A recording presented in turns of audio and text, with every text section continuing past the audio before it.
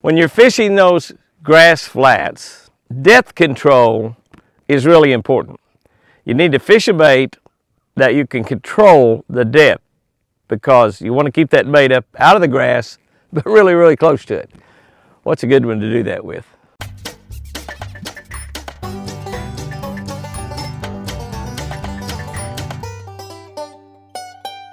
Good morning, guys and girls. March 2nd, Mark 10:49, Mark 10:49. Then they called the blind man, saying to him, "Be of good cheer, rise, he is calling you." Be of good cheer, rise, he is calling you. An effective way to fish grass is to find a grass flat and just simply blind cast over it. In other words, you get enough grass flat, simply throw all around the boat. Just throw all around the boat. Depending on how deep the grass is, lipless crankbaits and spinnerbaits work really, really great. Keep scanning with your live scope and watch for high spots in the grass or low spots in the grass, as well as keep your eye out for fish that are moving in and out of the grass. It's exciting how this great technique, this great technology allows us to see the unseeable. We can see fish actually swim in and out of that grass. Early in the morning, late in the evening, you really see that a lot. You really see that a lot. You see those bass and crappie swimming in and out. You see the bluegill swimming out. It's just amazing. It's amazing when you get into major and minor feeding periods how the grass fish start moving out of the grass. And a lot of those fish you can't see. You're just looking at grass, but then all of a sudden you see them swimming in and out, swimming in and out. You can watch your bait as you fish over the top of that grass too. So that's where your depth control is real critical. You can watch your bait and keep it down right at a level where it'll stay right over the top of that grass. In today's scripture, blind Bartimaeus got excited when he heard that Jesus would be coming down the road. He heard that he couldn't see him, he's blind, but he heard that Jesus was coming on the road. And he kept crying out, "Jesus, Son of David, have mercy on me. Jesus, Son of David, have mercy on me. Jesus, have mercy on me." Can you imagine? Can you just imagine what he thought when the disciples, Jesus' disciples said to him, "Rise, he is calling you. Rise, Bartimaeus, he is calling you." Bartimaeus, though blind, knew Jesus was walking down the road to him, and he received his eyesight.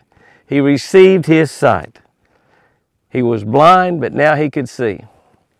One bright day, one bright, beautiful day, those of us who are saved, those of us who are born-again believers in Jesus Christ, will hear God himself say, "Rise.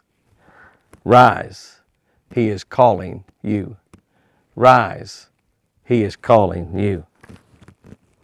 Oh my, what a glorious day that will be. What an incredible day that will be. And you know, if you're really serving God, you're hoping that when God sticks his hand out to you, that he says, "Well done, good and faithful servant. Well done, good and faithful servant."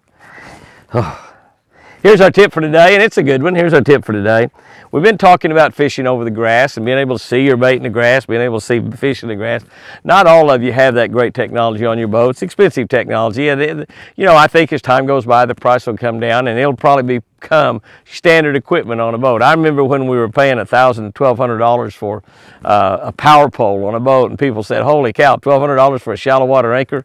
That'll never work. That'll never." And yet, it's pretty much standard equipment on a bass boat nowadays. I think that live scope technology will be standard equipment on boats too as time goes by. Here's our tip about fishing that grass and depth control. The mimic impersonator, that's right, the Lucky Strike mimic impersonator works well over the grass because it offers you perfect depth control. One of the reasons that you have perfect depth control with that impersonator is that it's a sinking bait. It's like a lipless crankbait. You know, a lipless crankbait, if you throw it out there and just let it fall, it's going to fall all the way to the bottom. A mimic impersonator does the exact same thing. Now, it's got that wide wobble where a lipless crankbait's got that real narrow wobble. So that gives you two extreme differences in that type of bait. But you can throw that bait out there and you can let it go down 3 foot, 4 foot, 5 foot, 10 foot, however deep you want to fish it. It allows you that depth control. It's easy, very easy to see on a live scope. So you can throw that bait out there and watch that bait come back in. You can get it down right over the top of that grass where it's just right there close to the grass, not too far away from it, not getting down in the grass and getting grass all over your hooks. Works really, really, really well. Guys and girls, go out there and have you a great one today. And remember, I sure do love you.